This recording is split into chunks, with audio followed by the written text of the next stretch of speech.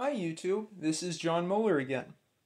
I know I've been focusing a lot on radio listening in my recent videos, but for this video I'll be focusing on programmable pocket calculators, a past and current topic of interest for me. I'd like to answer the question, why use keystroke programmable calculators in the year 2020 long after their heyday in the 1960s, 70s, 80s, and 90s? Why use these over a spreadsheet or an emulator on a computer? And there's several reasons for that. One is the interface. There's great key feel, battery life, screen readability compared with modern computers. They're not distracting. You get all different mathematical operations right at your fingertips with different keys having different mnemonics both for programming and for arithmetic. We can take a look, for example, at my TI-95 below. The interface is one thing. Another thing is the programmability and the constraints these put on you while still having the capability of a Turing-complete machine. All three of these calculators are Turing-complete. They do conditionals, branching, subroutines, labels, and indirect addressing. And for that reason, I thought these would be a great introduction to programming for the sake of algorithms and basic AI concepts. And I'd like to do a course on that in the future, ironically using an emulator, Free42, which is based on the very popular HP42S, I think one of the last in its class of RPN calculators. So those are the two reasons I still like using these machines today. These are my three keystroke programmable calculators. I also have an HP49G, but that's more fully programmable. That said, let's take a look. This is the TI-95 Pro Calc. This was the last in TI's algebraic operating system portables, or if not the last, it was the flagship.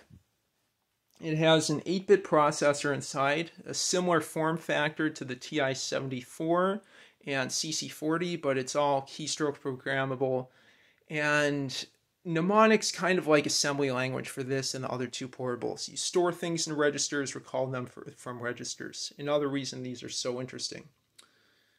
Interestingly enough, for the TI-95 and 66, when you compile programs, you can convert labels into absolute addresses, which speeds up execution.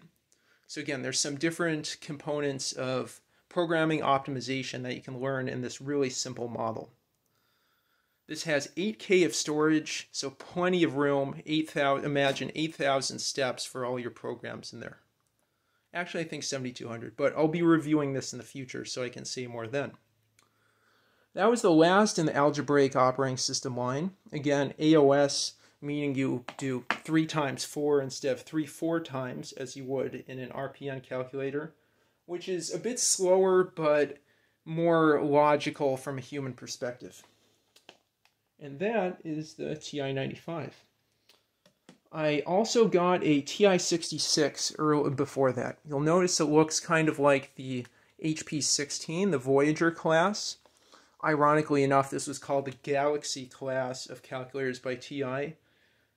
And it's a really quirky, quaint kind of calculator, but by far, I think one of the longest battery lives you'll get on a programmable calculator. The batteries last a couple years on this at the cost of slower execution speed. I got both of these calculators instead of using emulators since there aren't really good Android emulators for the 66 and 95. I think there are a couple PC ones, but I'd really prefer to have this functionality on something like a cell phone. Both of these are also much better than their antecedent, the TI-59, because you actually see mnemonics for your keystrokes. If I turn on the TI-66, I can go into Learn or Programming mode. We see the Start. I can enter in something like Still, and I see that mnemonic instead of 032 or something for the key code. And I'll go ahead and delete that. Okay, and then exit Learn mode. And I'll turn that off. So both of these are two AOS portables. I think I spent probably $70 or so combined for both of them. And I think it was worth spending that money because you don't find good emulators in Android.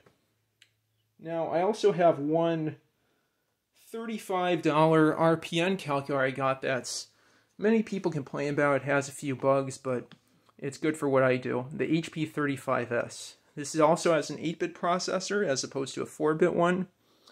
And really nice 2-line display. An excellent clicky HP key feel.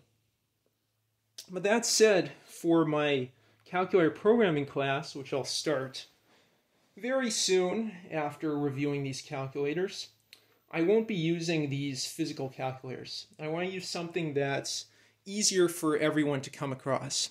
And what that is the free HP42S simulator. It's actually not an emulator. It doesn't emulate the Saturn microprocessor that was, if I remember right, was used in the 42. It directly executes the operations for the 42S in C code. It's very, very fast. Here I'm running it on my Palm Tungsten C. There's also versions for Pocket PC if you have an old iPad, and for Android.